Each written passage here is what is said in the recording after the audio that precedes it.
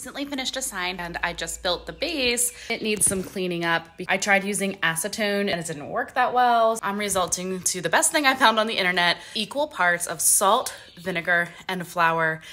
And hopefully this works to clean it. When you mix equal parts of iodized salt, vinegar, and flour, it turns into a paste-like texture. After putting on some disposable gloves, I just lather it on. Even with a light application, you can start to feel the debris just peeling right off of the copper.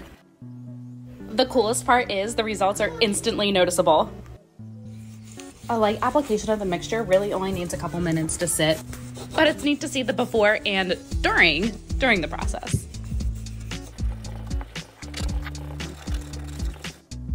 Here's one side with the paste application and the other one without. All right, so I am gonna let that paste sit for about 15 minutes, but you can tell it's already doing the job.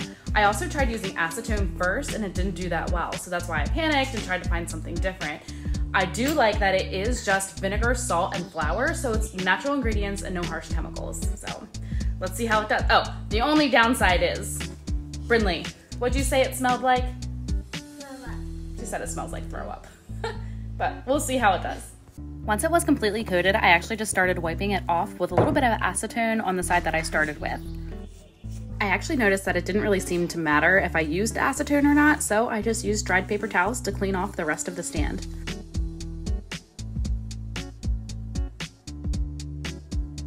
I absolutely love the results and especially love that I didn't have to keep scrubbing it with acetone. It was just so easy to put on the paste and wipe right off within a few minutes.